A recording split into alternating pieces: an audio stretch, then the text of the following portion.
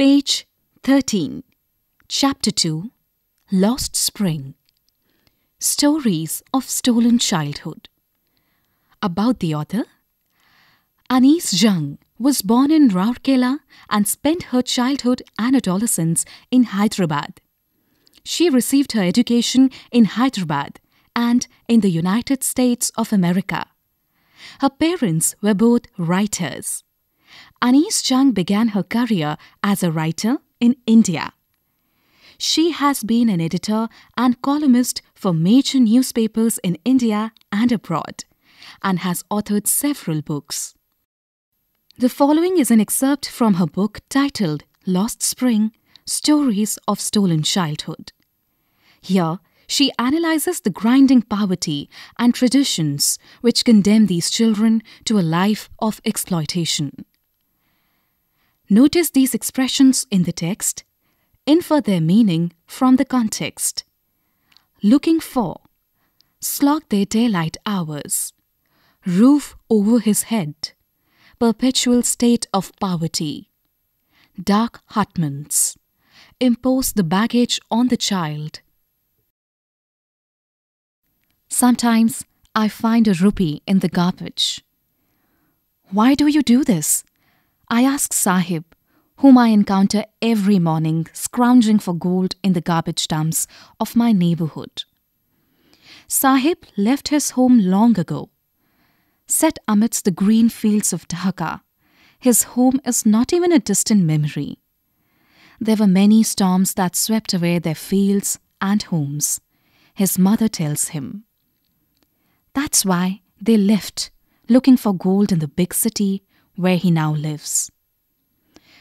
I have nothing else to do, he mutters, looking away. Go to school, I say glibly, realizing immediately how hollow the advice must sound. Page 14. There is no school in my neighborhood. When they build one, I will go. If I start a school, will you come? I ask, half joking. Yes, he says, smiling broadly. A few days later, I see him running up to me. Is your school ready? It takes longer to build a school, I say, embarrassed at having made a promise that was not meant. But promises like mine abound in every corner of this bleak world. After months of knowing him, I ask him his name. Sahib-e-Alam, he announces. He does not know what it means. If he knew its meaning, Lord of the Universe, he would have a hard time believing it. Unaware of what his name represents, he roams the streets with his friends, an army of barefoot boys who appear like the morning birds and disappear at noon. Over the months, I have come to recognize each of them. Why aren't you wearing chappals? I ask one. My mother did not bring them down from the shelf, he answers simply. Even if she did, he would throw them off, adds another who is wearing shoes that do not match. When I comment on it, he shuffles his feet and says nothing. I want shoes, says a third boy who has never owned a pair all his life. Traveling across the country, I have seen children walking barefoot in cities on village roads. It is not lack of money, but a tradition to stay barefoot, is one explanation. I wonder if this is only an excuse to explain away a perpetual state of poverty. Page 15. I remember a story a man from Udupi once told me. As a young boy, he would go to school past an old temple, where his father was a priest. He would stop briefly at the temple and pray for a pair of shoes. 30 years later, I visited his town and the temple, which was now drowned in an air of desolation. In the backyard, where lived the new priest, there were red and white plastic chairs.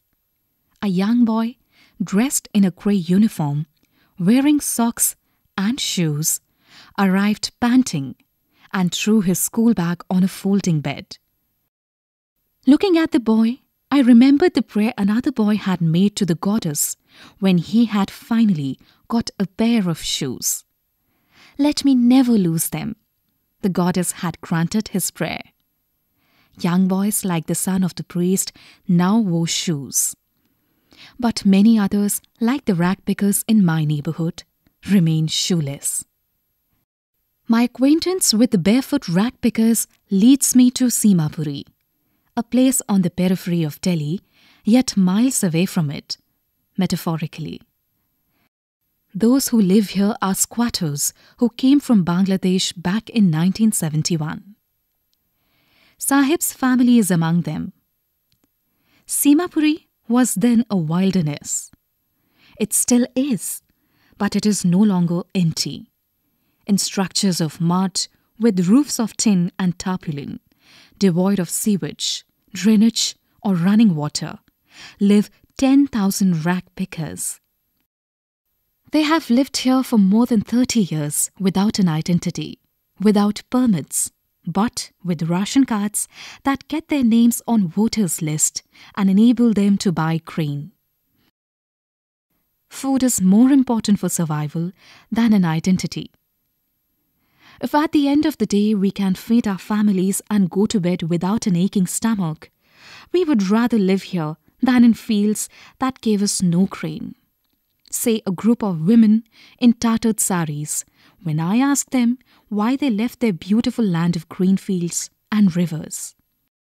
Wherever they find food, they pitch their tents that becomes transit homes.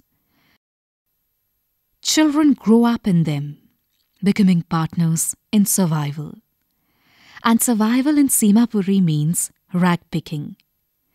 Through the years, it has acquired the proportions of a fine art. Garbage to them is gold. It is their daily bread, a roof over their heads, even if it is a leaking roof. But for a child, it is even more. Page 16. I sometimes find a rupee, even a 10 rupee note, Sahib says, his eyes lighting up. When you can find a silver coin in a heap of garbage, you don't stop scrounging. For there is hope of finding more. It seems that for children, garbage has a meaning different from what it means to their parents. For the children, it is wrapped in wonder. For the elders, it is a means of survival. One winter morning, I see Sahib standing by the fenced gate of the neighborhood club, watching two young men dressed in white playing tennis. I like the game, he hums, content to watch it standing behind the fence. I go inside when no one is around, he admits. The gatekeeper lets me use the swing. Sahib too is wearing tennis shoes that look strange over his discolored shirt and shorts. Someone gave them to me, he says in the manner of an explanation. The fact that they are discarded shoes of some rich boy who perhaps refused to wear them because of a hole in one of them does not bother him. For one who has walked barefoot, even shoes with a hole is a dream come true. But the game he is watching so intently is out of his reach. This morning, Sahib is on his way to the milk booth. In his hand is a steel canister. I now work in a tea stall down the road, he says, pointing in the distance. I am paid 800 rupees and all my meals. Does he like the job? I ask. His face, I see, has lost the carefree look. The steel canister seems heavier than the plastic bag he would carry so lightly over his shoulder. The bag was his. The canister belonged to the man who owns the tea shop. Sahib is no longer his own master. Page 17. Think as you read. 1. What is Sahib looking for in the garbage dumps? Where is he and where has he come from? 2. What explanation does the author offer for the children not wearing footwear? 3. Is Sahib happy working at the tea stall? Explain. I want to drive a car. Mukesh insists on being his own master. I will be a motor mechanic, he announces. Do you know anything about cars? I ask. I will learn to drive a car, he answers, looking straight into my eyes. His dream looms like a mirage amidst the dust of streets that fill his own town, Firozabad, famous for its bangles. Every other family in Firozabad is engaged in making bangles. It is the center of India's glassblowing industry, where families have spent generations working around furnaces, wielding glass, making bangles for all the women in the land, it seems. Mukesh's family is among them. None of them know that it is illegal for children like him to work in the glass furnaces with high temperatures, in dingy cells without air and light, that the law, if enforced, could get him and all those 20,000 children out of the hot furnaces where they slog their daylight hours, often losing the brightness of their eyes. Mukesh's eyes beam as he volunteers to take me home, which he proudly says is being rebuilt. We walk down stinking lanes choked with garbage, past homes that remain hovels with crumbling walls, wobbly doors, no windows, crowded with families of humans and animals coexisting in a primeval state. He stops at the door of one such house, bangs a wobbly iron door with his foot and pushes it open. We enter a half-built shack. In one part of it, thatched with dead grass, is a firewood stove over which sits a large vessel of sizzling spinach leaves.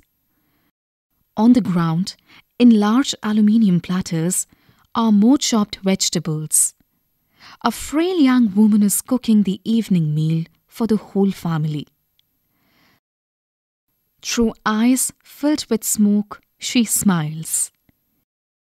She is the wife of Mukesh's elder brother. Page 18. Not much older in years, she has begun to command respect as the Bahu, the daughter-in-law of the house, already in charge of 3 men, her husband, Mukesh, and their father. When the older man enters, she gently withdraws behind the broken wall and brings her veil closer to her face. As custom demands, daughters-in-law must veil their faces before male elders. In this case, the elder is an impoverished bangle maker. Despite long years of hard labor, first as a tailor, then as a bangle maker, he has failed to renovate a house, send his 2 sons to school.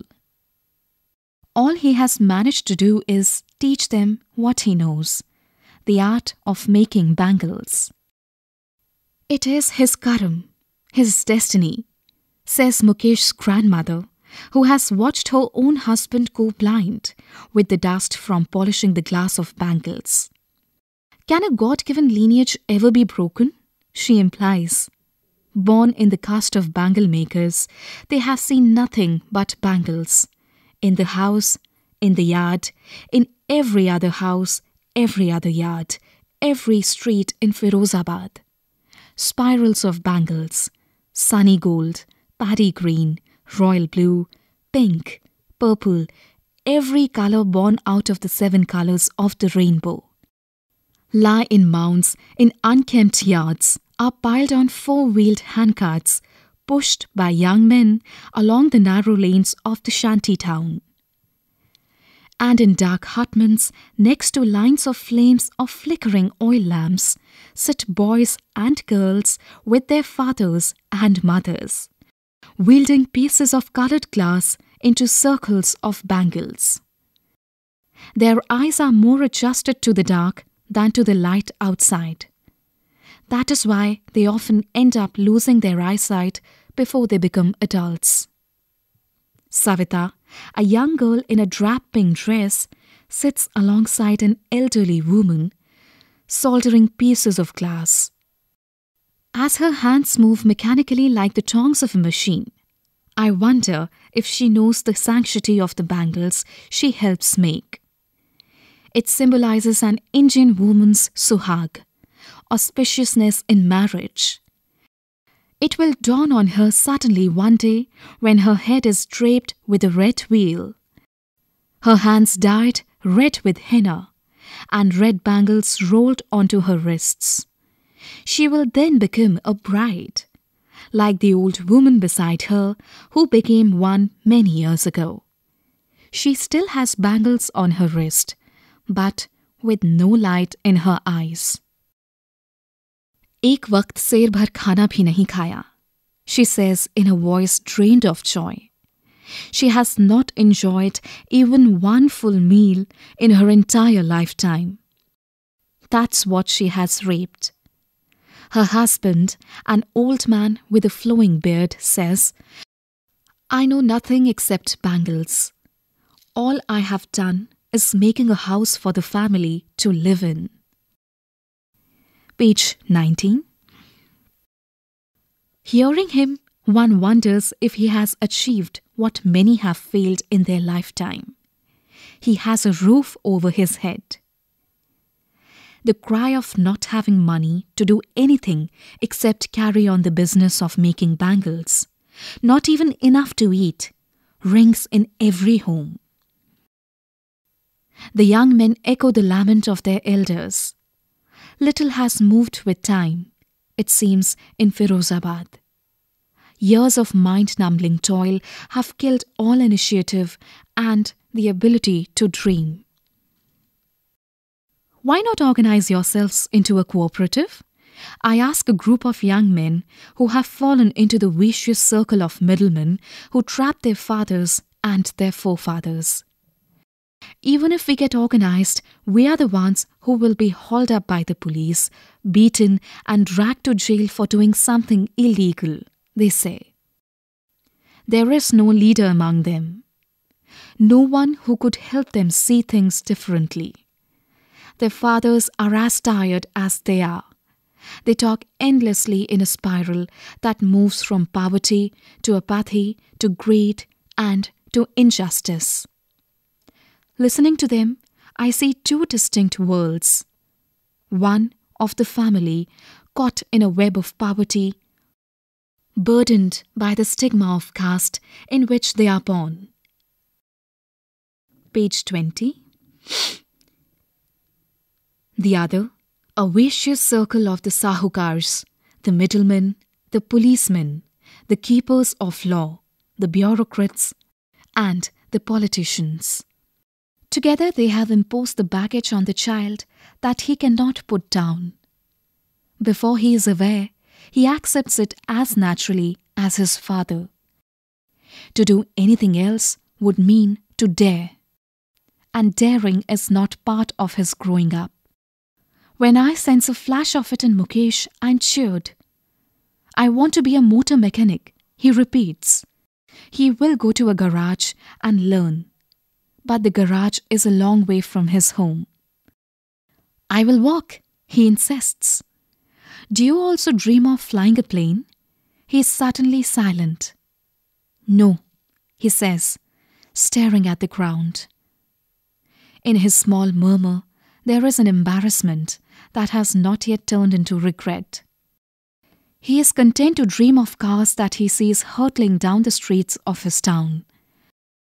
Few airplanes fly over Firozabad.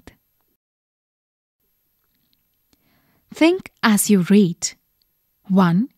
What makes the city of Firozabad famous? 2. Mention the hazards of working in the glass bangles industry. 3.